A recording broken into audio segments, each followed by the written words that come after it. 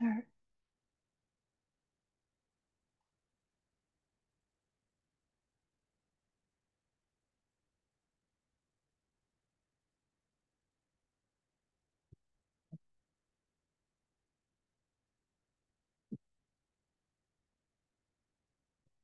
As I remember, we uh, have read up to the mm, verse 32 of chapter 5 of the book. Yes, yes, we are all is are in sickness, so we need a spiritual physician. Uh, that is our Jesus, right? So through His message, we want to be healed by His commandment and His word and His love. We should not think ourselves we are uh, established spiritual or in our physically. So we are in weakness. So that's why we need the help of Jesus and the comfort of God's word. Okay, let's go directly into the verse 33. Let's read it together. And they said to him, the disciples of John often fast and offer prayers, and the disciples of the Pharisees also do the same. But yours eat and drink. Yeah, the Pharisees and the scribes are saying to Jesus, yes, they are comparing the Jesus disciple with the disciple of John and themselves also. The disciple of John often fast and offer prayer. Do you often fast? Yeah, yeah. The fasting is not easy. So sometimes the hypocrites the boast of their fasting, and then they fast a lot like this. But the fast that God received is not uh, that the kinds of Pharisees they uh, outwardly and then they reveal their fasting in front of the people so that they may be rewarded by people in the eyes of the people. But the the true fast and the fast that God is satisfied with is the broken heart. The yes, brokenness in spirit and the desperate comes from the our heart that God want to receive and that God want to receive that kind of fasting and humble heart and then humble prayer, not the boast of what they are doing for the uh, kingdom of God or for the people of God like this. That is not that fast to satisfy God. So when we fast, so we have to uh, inwardly and spiritual fast, and then hunger, and then desperateness. We should do keep that kind of mind. And the disciple of the Pharisees also do the same, but yours eat and drink. The Jesus disciples are eating and drinking because they get together with the Matthew, the tax collector, Then they were invited by Matthew, the Levite, the tax collector. They had a feast there, and then they eat and drink with the sinners. They watch it. The Pharisees and the scribes watch it.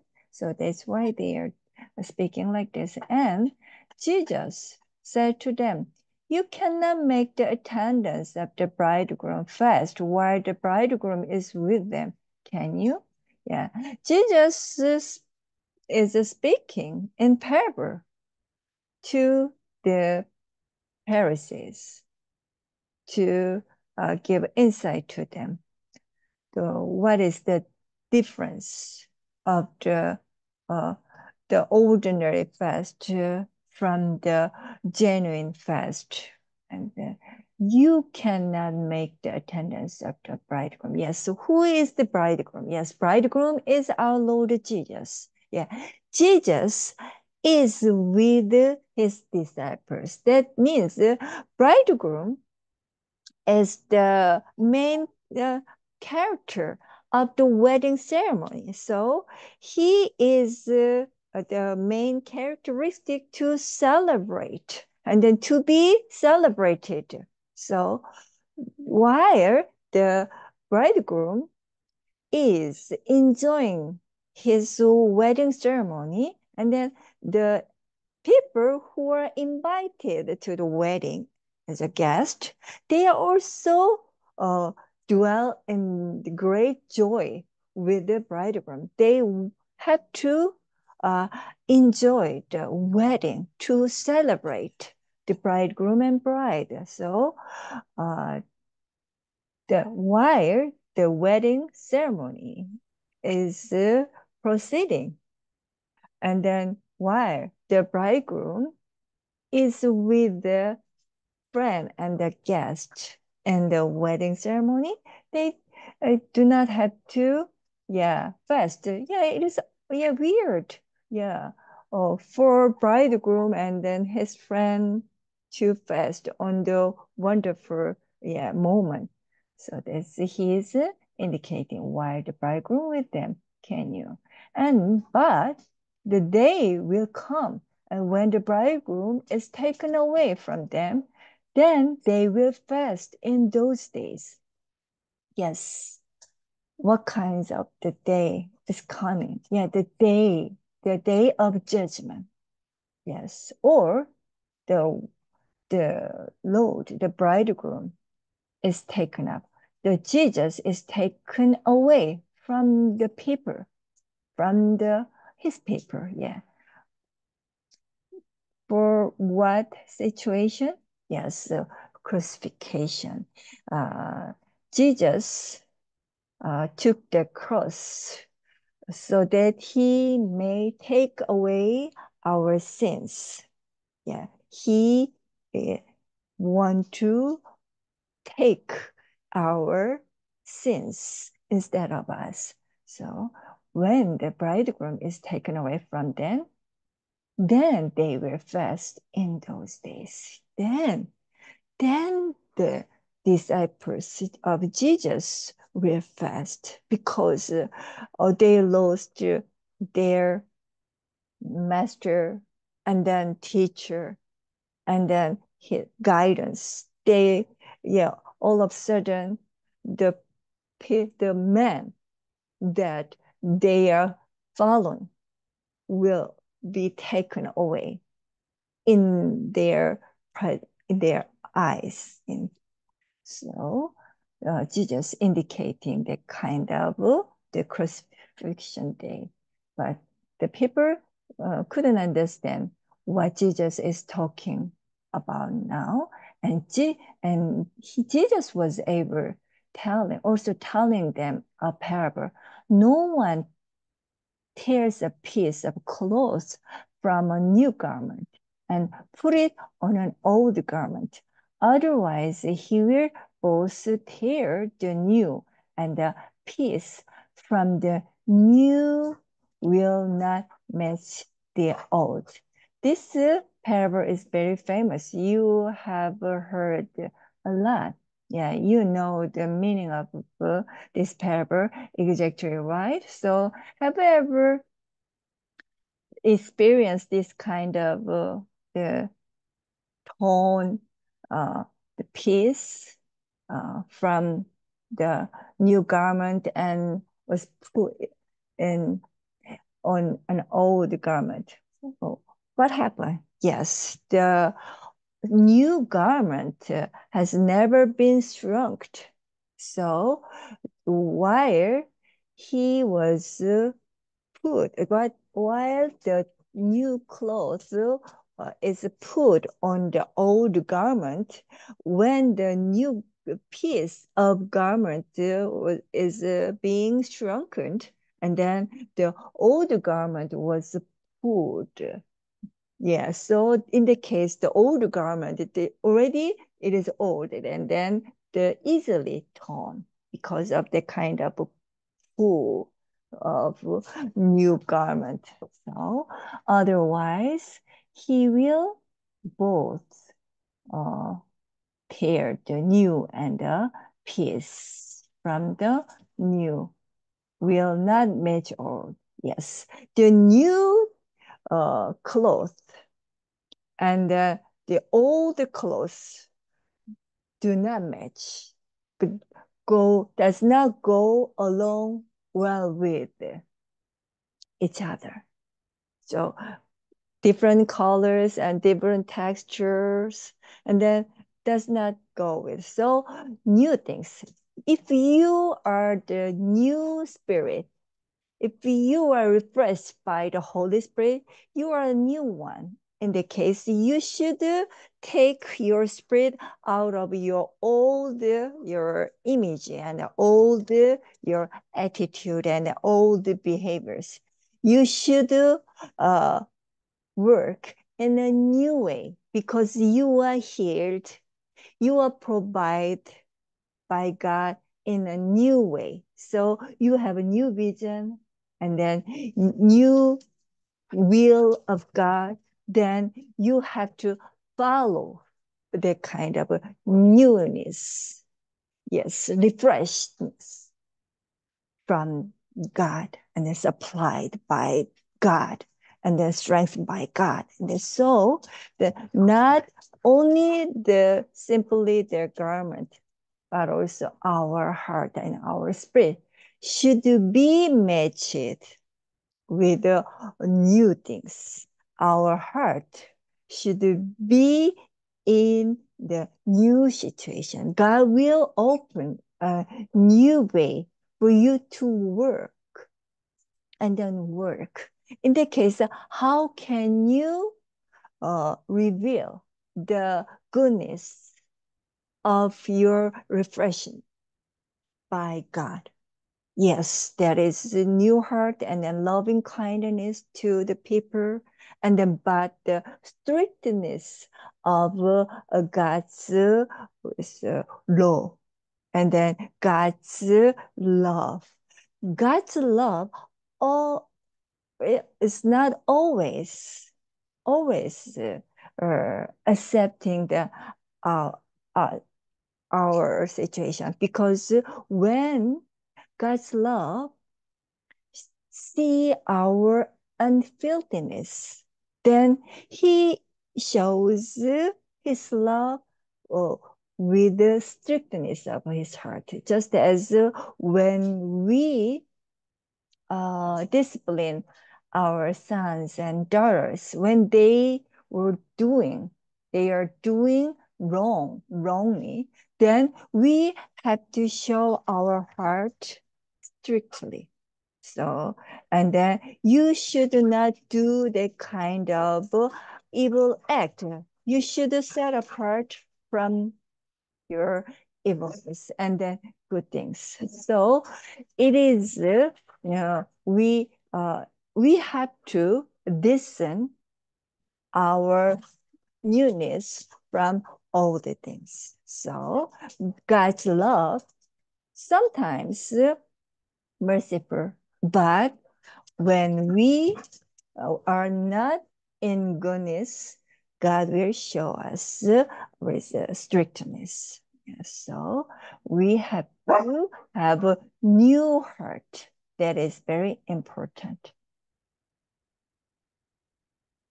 And no one puts new wine into old wineskin. Otherwise, the new wine will burst the skin and it will be spilled out and the skin will be ruined. Yes.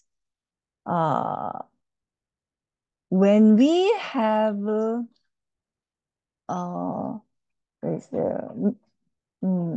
pitiful heart on the old one, then we cannot uh, cast away that old one easily.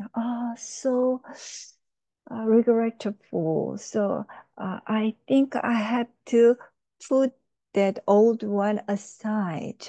Then in the case, the small, what is the lump of yeast divides a whole lump of the flour. So the God warned us. We do not have the kind of uh, the uh, leavened bread. So God wants us to have the unleavened bread situation so that we may not be defiled with the kind of yeast. Oh, because it's small, the with amount of yeast make the whole with lump is leavened. So just as that, no one put new wine into old wine. Yes, new wine should be into the new wineskin.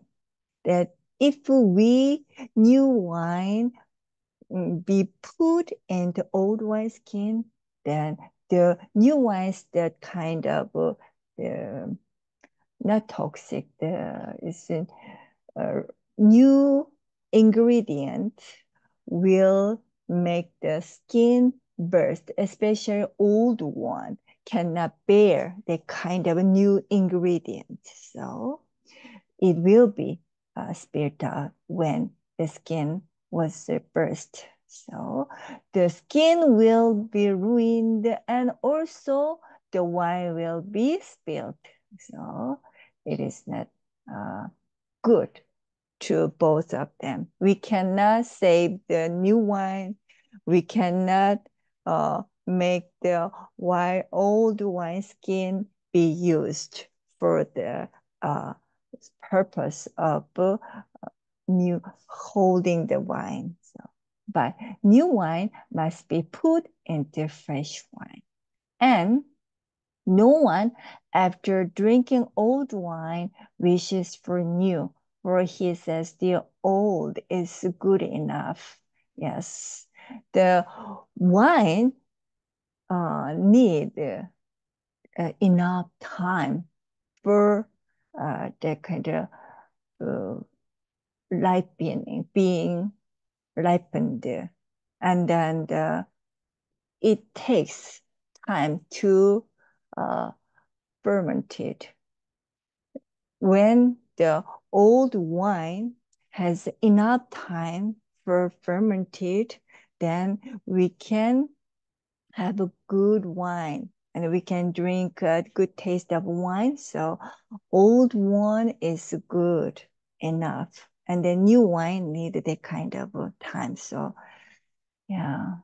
And then chapter 6. Now it happened that he was passing through some grain field on Sabbath, and his disciples were picking the head of grain and rubbing them in their hands and eating the grain.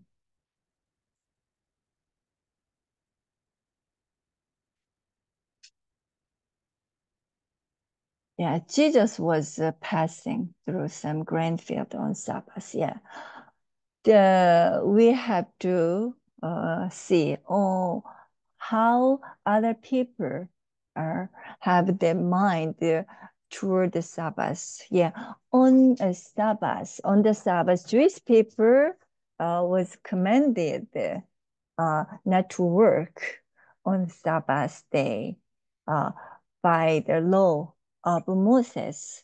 And then they didn't break Sabbath through working. Even when they was fed with heavenly manna on the Sabbath, they couldn't get out to pick up the manna on the earth. So just as the old ancestor of Jewish people did, they followed God's command. So they do not work. They were not uh, working on the Sabbath, but his disciples, Jesus' disciples, were picking the head of grain and then the rubbing them and eat. So the Jewish people, the Pharisees, some of the Pharisees said, "Why do you do what is not lawful on the Sabbath?" Wow, the Pharisees, the strictness is so severe. Then they watch it, and then they indicating, and why do you do what is not lawful on the Sabbath? What is not lawful on the Sabbath? Yeah, they should not work on the Sabbath. Then in the Pharisees, they blame for that factor. And Jesus answering them said, "Have you not even read what David did when he was hungry? He and those who were with him." Yes. David was escaping from King Saul without any preparation. He urgently he should get out of the palace of Saul because Saul has intention. King Saul has intention uh, to kill David because of the Saul's jealousy.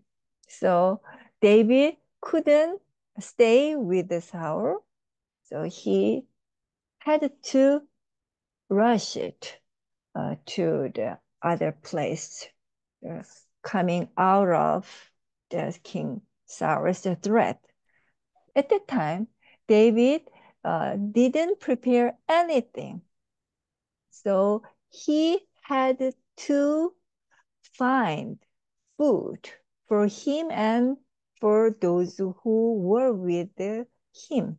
So at the time, David entered a, a temple, and then in the temple, there were priests. There were priests to uh, were doing his duty.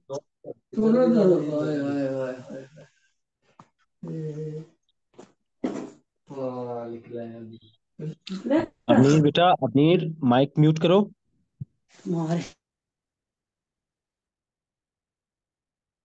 sorry Kara sorry please continue yeah Yeah. Oh, no, no.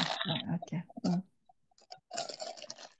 And at that time, when David entered the temple to seek the food from the priest, and then the priest didn't have any other food except the showbread. The showbread is only for God and then dedicate to the God. And then when they change the showbread into new things, when they withdrew the kind of showbread, then the showbread can be eaten by only priest. But at the time, the priest had only the showbread. So he shared David, is it okay for you to have this showbread? This showbread is not lawful for other people except the priest. But David was in emergency and urgency. So he took the bread, showbread from the host, the the priest, and then he ate and he shared the showbread with the people who were following him. And Jesus uh, explaining his um, answering to Pharisees about David's situation because the Jewish people uh, was full respect of King David. So when King David did something, uh, they cannot blame against David about what he did. So Jesus responded to the Pharisees, the uh, accusation. And then now he entered the house of God and took the took and ate the consecrated bread, which is not lawful for any to eat except the priest alone, and gave it to his companion. And Jesus was saying to them, the Son of Man is Lord of Sabbath. Yeah. He, Jesus is adding one thing, the Son of Man. Who is the Son of Man? Yes, Jesus. Jesus is the Lord of the Sabbath. Yes, Jesus is Lord of Sabbath, not only the Lord of Sabbath, but also Lord of all days. Yeah. All the days is for Son of Man. So he is the Lord of all the days of our lives, and then all the times of our lives. So that's why we are Lords. That's why we are living for God. This is all the things, the food and the time and then space are from God and then given by God. So the Son of Man is the the Son of Man is the Lord of the Lords and King of Kings. Yeah. On another Sabbath, he entered the synagogue and was teaching. And there was a man there whose right hand was withered. Yes, on another Sabbath day. So the previous passage it was about the Sabbath. And then another Sabbath day, Jesus entered the synagogue and was teaching. Jesus always entered the synagogue and always he teaches. We have to learn. Yeah. Whenever find time, we have to go into synagogue has the many function at the times, a gathering place and then teaching place, and then the what is that proclaim the sharing the word of God the place, and then the kind of court, the cultural center just as your mission center. So in your mission center, you have a plan to teach kids and then teach kids the God's word. And then when Jesus entered the synagogue and then he was teaching. And there was a man there whose right hand was withered. Yes, withered. He has a disease on his hand. The scribes and the Pharisees were watching him closely to see if he healed on the Sabbath, so that they might find reason to accuse him. The scribes and the Pharisees were watching him closely. To what? To do what? Yeah, to see if Jesus healed on the Sabbath, so that they might find a reason to accuse him. Yes, Pharisees and scribes also knew that Jesus has the power to heal, right? It's a, it's a, isn't it great? They knew that Jesus has the power to heal. And then also, he uh, uh, always focus on teaching and always focus on healing the people and helping people who has difficulties and who were suffered from evil spirit. So they are watching to see what Jesus doing on Sabbath, because on the Sabbath it is not lawful to do something, to do good, even to do good. So they want to find a reason to accuse him. So bad, right? But he knew what they were thinking. And he said to the man with the withered hand, "Get up and come forward." And he got up and came forward. Jesus knew also. Pharisees and scribes knew that Jesus had power to heal and then strength to heal and the will to heal people. But Jesus also knew that people had what kind of dirt in their heart. God knew all the things in our heart, what are we are thinking, because outwardly it cannot be uh, perceived, and then we cannot, or what kind of dirt people have in their heart, but God and Jesus knew what we are having in our heart. So, and he said to the man with the withered hand, "Get up." What did Jesus say to the people with disease and illness? Get up and come forward. Jesus commanded the man to get up and come forward. And he listened to Jesus. The withered man got up and came forward. And Jesus says to them, "I ask you, is it lawful to do good or to do harm on the Sabbath, to save a life or to destroy it?" Yes. It yes. God is reversely asking to them, is it lawful to do good? Do you want to do good? Do you want to help people with God's word and with your in your faith?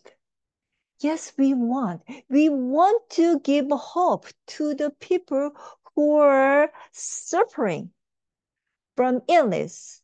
And then if we have a power to deliver the word of God, if we have confidence of the word of God coming out of our mouths can have power to heal the people, then we wish we to be used uh, for doing good, even on the Sabbath, right? In any day, on any day, if it is allowed it for us to do good, yeah, we want to receive that kind of a great power and grace, right? Yeah, if we can save a life, if we can save a life on a Sabbath day or uh, on a ordinary day, then we have to do. But if we have evil heart to attack other people, then in the case we can destroy his spirit with